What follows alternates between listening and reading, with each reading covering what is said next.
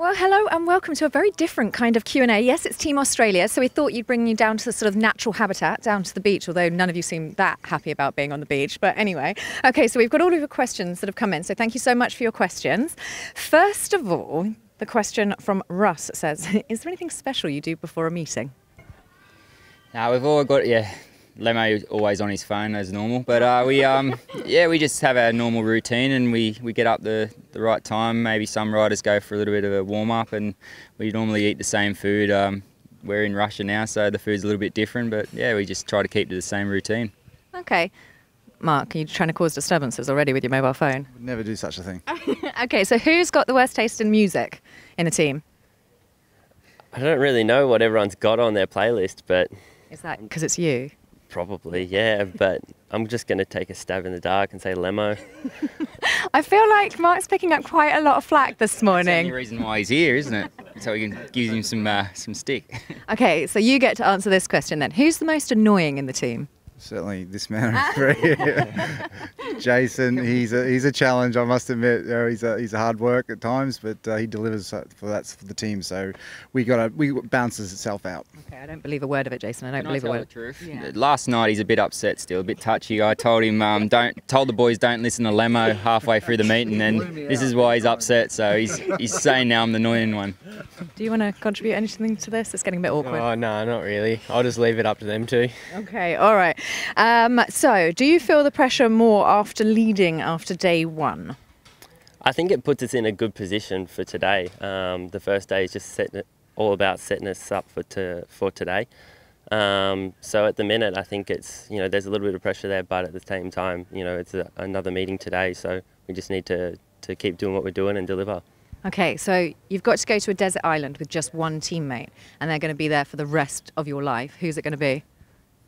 Why do we have to have a bunch of boys in the team? Yeah, you see, that's how Speedway works at the moment. Sorry, Emily. No, it's I'll probably take the little fella, Jamin. He's easy going and he's been pretty good for us this year. It's nice to have new fresh blood in the team. So I'd say the young guy. Is this because you're staying out in the domestic? Well, I don't know, I suppose. Okay, Max, who would you take? I think at this rate, everyone's going to say Jamin because he's so easy going. But if we're after a bit of entertainment, maybe Doyley. Okay, Mark, it's all right. You can go alone.